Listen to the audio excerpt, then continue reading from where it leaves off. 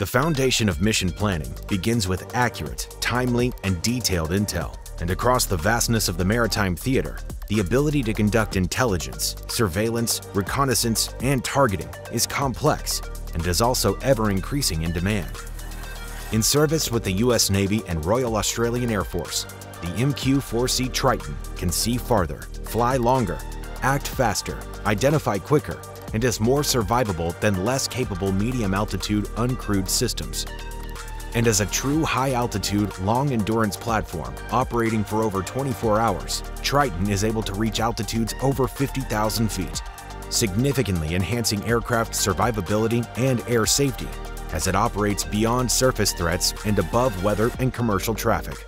And with a flying time more than 24 hours, Triton's long endurance can be used to remain on station over key points of interest while covering nearly 4.2 million square nautical miles of ocean in a single flight.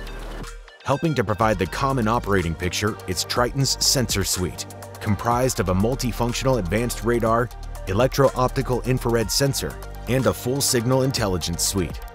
A single Triton, with its ultra-long operational range and high altitude, combined with simultaneous operations of the 360-degree multi-intelligence suite, provides 4 times the ISR coverage of a single medium-altitude aircraft without sacrificing altitude, range, or endurance.